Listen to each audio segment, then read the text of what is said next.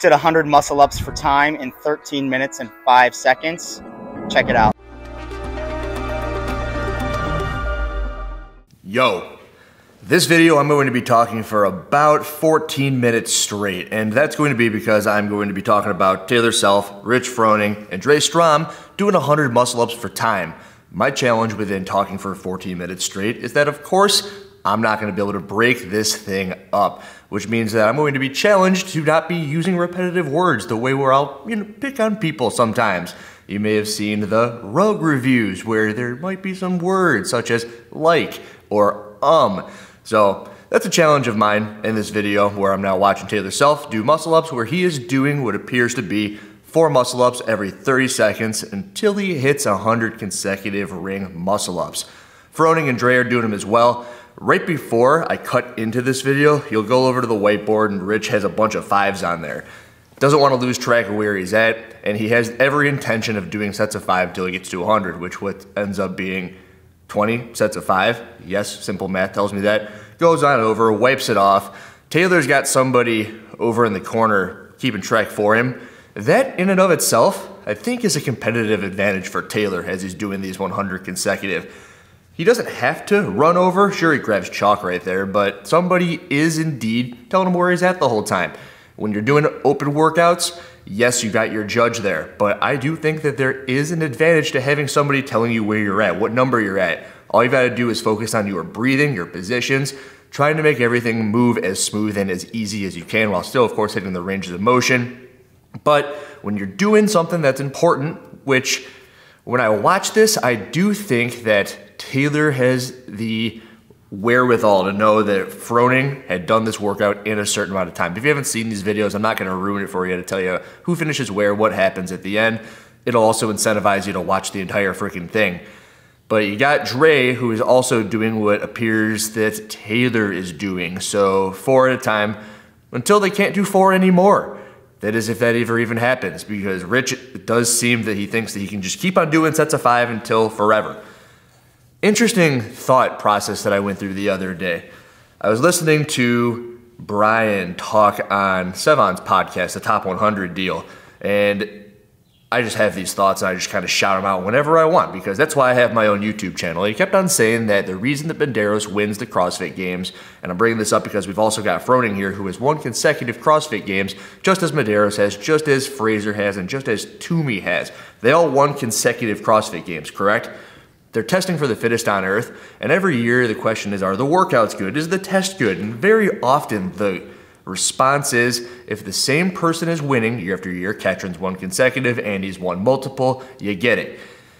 If the same person wins every year and they're testing for the fittest on earth, then is it fair to say that the biggest reason that Medeiros continues to win is the fact that he doesn't make mistakes?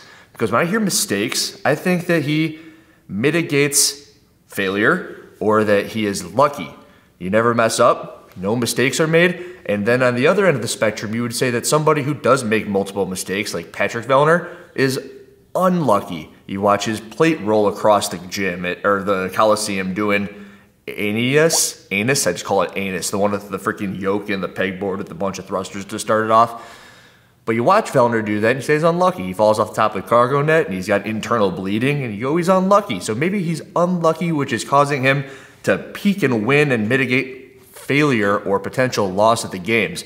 And Medeiros doesn't have that happen. Maybe you can attribute that to Adam Knifer, who is a team competitive coach. And when you've got the team head on your shoulders that someone like Knifer has, then you start to think maybe, and I was about to say reverse engineer, but the other day, when I made that video where I was sitting over there on the bench giving my review, someone in the comments brought up the fact that I said reverse engineer. And as I was rewatching it, I think I said it 4 or 5 times, which right there means that you just got to be cognizant of the word that you don't want to repeat yourself saying. So if I'm not going to say like 1,000 times, and I'm not going to say the other one, or 1,000 times, you just have to remember that I'm trying to get better and fix my freaking speech. Frickin's a word that I will always use, and so is the rock clip in the background. It doesn't matter! So if you don't like that, you're not gonna like my videos. This point in time, as I've been rambling, we're 4 minutes and 40 seconds into the workout. Taylor's at 40. I couldn't fucking tell you where Froning's at. So something that Taylor has here and has been working cool with is a videographer slash video editor. I haven't spoken with him. I don't know if he's doing this. If he is, I don't know shit about fuck. Freaking Godspeed, dude. That's awesome that you figured out how to do that, because stuff like this, I've figured out it ain't easy. He's still competing at a high level. You can see that with the way that he's going about these ring muscle ups. He's at 44, he's keeping his pace. He had knee surgery recently, which is what I think is the second or third iteration of that knee surgery. He had a bunch of shit in there. He had a surgery and they pulled a bunch of screws and crap out. And then he had what should put him into a good place for the, maybe not this year, but next season. Again, I'm speculating. But from what I do remember him saying, he will not be competing this year, but he has every intention of doing very well next year. He's still in great shape, and if he's also learning how to edit these videos, which he might just have an editor, he's putting out some content. He's got the YouTube channel, he's got the program. I made the Suck My Tiny Penis video, and from what I can see, everything and everyone really loves the workout. I repped my Suck My Tiny Penis hat the entire Wadapalooza weekend. Thank you for the hat, Taylor. He's a good dude. He's crushing it from every single realm, maybe possible video editing. He just hit 50 muscle ups in 6 minutes and 5 seconds, putting him on pace for 12, which I suppose if you continuously do that 4 every 30 seconds, that puts you at 12, right? What does that end up being? This is all stuff that I should have done beforehand, but it puts you at 40 in 5, and it puts you at, okay, so it would be somewhere around 13, 1240. I'll figure it out. I'll plug it in on the screen because I don't want to just sit here and ramble. I like to talk as I'm making these videos. Froning, if he keeps on doing those 5s every single time until you can't do them any longer, I believe that that is actually, well, 20 sets. God, when I focus on talking, I can no longer focus on numbers as well. So just keep talking, Andrew. Fill it up with words. Dre Strom is a CrossFit Games team champion. I believe the year that they first had super teams, him, Froning, and China Cho and Tasia. China Cho, maybe that, I think that was it. They kind of just destroyed everybody. I remember the big team they were going up against was the Camille and Alex Smith team. And again, I could be wrong about that. This is just me trying to pull things out of my butt. But Dre Strom's a fucking monster. And I think he's also run something close to a 4-minute mile. So the dude, his body weight fluctuates quite a bit just depending on what he's got, but he also just recently did a competition where he had to do a 5K row. I saw he did that in the low 17-minute range, which just tells you that he's got a fucking motor. And you can also keep up with Froning on the gymnastics pieces like this. He's decently strong. You can see that in the games when he's doing that heavy front squat. Dude's a crazy good athlete. Right around here, as I was recording this to plug into this video, I noticed that they were talking to Tasia and Kristen Miller, who used to live by me. She used to go to an affiliate right next to me, and she's always been a freaking great athlete. Kristen Miller's the shit.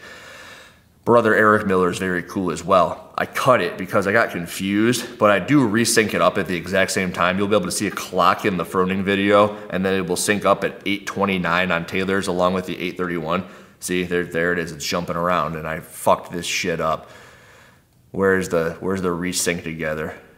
8:29, and then I kind of, and then it pops right back up at 8:29, just so you know that these things are indeed synced right there. And then it should pan over. There you go, 8:31, 8:31. We're all good. Taylor just hit 69, one of my favorite numbers. 27 is my favorite. 69 is my second favorite number. Where was I with the whole fittest on earth conversation? Yes. If Medeiros is going to win every year, and we're going to chalk it up to the fact that he doesn't make mistakes, when I hear that, it just makes me think that he's gotten lucky, and you can't really plan on not making mistakes. But if you are indeed the fittest on earth, and you were to do something as a mile run, go do a mile run, Andrew. Okay, what do you got? Andrew, what's your best mile run ever? 5:29. Andrew, you're not in great shape. What's your best mile right now? I could probably, if I sold my soul, do it under 6 minutes right now. Okay, that's how fit you are in the mile and just the mile.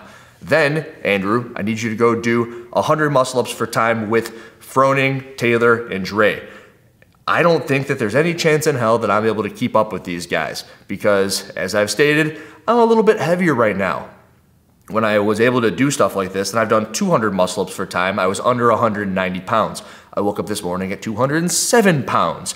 So I'm basically wearing a weighted vest. And when I did those 200 muscle-ups for time, I'll let you know that elbow and hands were not feeling very good. It was by the beginning of the end with the elbow. And the freaking extra body weight when I did stuff such as that 25 unbroken the other day, my lifetime best is 35. So right off the top, you could say that's about 85% of my best ever set. I have no intention and don't think that I'd be able to do this in the time domain that these guys are doing it, slash their mile runs are also better, and there's not gonna be an element of luck in there. I'm not gonna luckily or not make a mistake and be able to wiggle my way into a time frame where I can compete with these guys with that and that. Throw in a 1-rep deadlift, sure, I'll compete with them. But over the course of a CrossFit Games weekend, which is 13 to 15 events, there's gonna be things where sure, maybe you mess up a bit and fall down the leaderboard a little bit. And I always look at that as, with the exception of possibly the single unders where it did pluck people such as Tia and Fikowski out because they missed a single under and now they're not able to continue on and they lose a bunch of spots. You can say that that's not making a mistake, but also if you are somebody who is the world-class best single under on the planet, it's an element of fitness that if you practiced, it's the saying which is luck is where preparation meets opportunity, and a mistake is when you aren't prepared. So that's kind of where I figured all that stuff out. If, for any example, I were to be rewind 3 years and 100 ring muscle-ups were to come up and it was going to be the only workout at the CrossFit Games, I'd have a chance at winning the CrossFit Games. If it was just one event and it was just that workout and I was 187 pounds like I was at that point, 20 pounds lighter, if it were to come up now, I would no longer have it because I don't have the fitness to do it, where preparation meets opportunity. Froning and Dre and Taylor, Medeiros, Tia, Matt, everyone who's ever won every single year, they are always the most lucky because they have prepared and they have had the opportunity to express it at the CrossFit Games. And I don't really know how a 100 muscle-ups for time video turned into me talking about this, but Taylor is, yes, a very fit person. And of these muscle-ups, it looks like he is, this is, yep, right there. This is what I thought was crazy. He did sets of 4 all the way until he got to 96, and then he missed his 96th ring muscle-up. I couldn't, which tells you that he paced it perfectly for where he's at. Meaning it's not so much that he wasn't lucky, it's that he maybe wasn't prepared enough. He was taking a risk. He knew he was right there. He wanted to stop the timer. It's a competitive thing that someone like him has. He's got that, let's go, get in there, fucking kill it. That's why Taylor's a good dude. That's why it's going to be cool to watch him once he is able to compete again. Just see how that knee heals up. He's at 98. I don't know where Froning is. He's just got rage face trying to finish up those muscle ups. But the gist of the entire video is that I think that it's the test of the fittest on earth, and I think that it's kind of unfair to say that Medeiros, Froning, Frazier just don't make mistakes, because Frazier clearly was dominating everybody. Froning, everyone can say that he was able to watch the field and play the field. Taylor wins. I think his time was 13:12, by the way. Froning, his time, 13:20. I plug it in somewhere. So Taylor, although it doesn't look quite right, was it 13:02? So 18-second difference right there. Taylor Self for the win over Rich Froning. Dre Strom, sorry man, I didn't keep you going in there, but he finishes somewhere. He had 20 left when Froning was done. I'll tell you that much. That's what I remember from having watched the clip. The thing that I've always thought was coolest about the CrossFit Games and CrossFit as a methodology for finding the fittest on earth is that if you were to have a school teacher and you were to have a school teacher who did CrossFit and did it religiously and took it seriously and was, say, a competitor of some sorts, or maybe even just competitive within their gym, that teacher is the fittest teacher in the school, so long as nobody at that school also did the same thing and was going to be doing similar workouts to them where they were comparing each other. If you're taking that CrossFitter versus the teacher who was a strict old power lifter or a gymnast or a distance runner or a swimmer, triathlete, whatever, the CrossFit teacher was the fittest teacher at that school. Now let's say every single teacher was a CrossFit Games athlete. Let's just say the entire men's field was teachers. Justin Medeiros was the math teacher and Froning was the science teacher. Fikowski was the teacher of everything because he knows it all. And at the end of the day, you're trying to find the fittest teacher of them, you send him to the CrossFit Games. Medeiros comes out on top It's because he was the most prepared for the opportunity where they were the teachers at that school who were being put through the test that was for the fittest on earth. It wasn't that he, the teacher, was making the least mistakes to get to that position. It's that he is just the fittest. The same way where as if you were your average everyday teacher amongst all of your associates, teachers conference, everybody in the room, everybody go do 100 burpees right now. I would take the CrossFit teacher over every single one of the other teachers on burpees, of course. But if you were to put them through 15 other tests, whatever it might be, hey, teachers, all of you, go do a 1-rep bench press. Now do a squat. But wait a minute, now go run a mile. And then all of a sudden you've got 4 tests. The weightlifters win the weightlifting. The runners win the running. The CrossFitter probably did pretty well in all of them. And you could say that that is them not having made mistakes, but it's also where their preparation has met the opportunity to be proven to be the fittest teacher in that school. Anyway, Taylor Self, nice job beating the 4-time fittest, not luckiest man on earth, Rich Froning, and Riller out.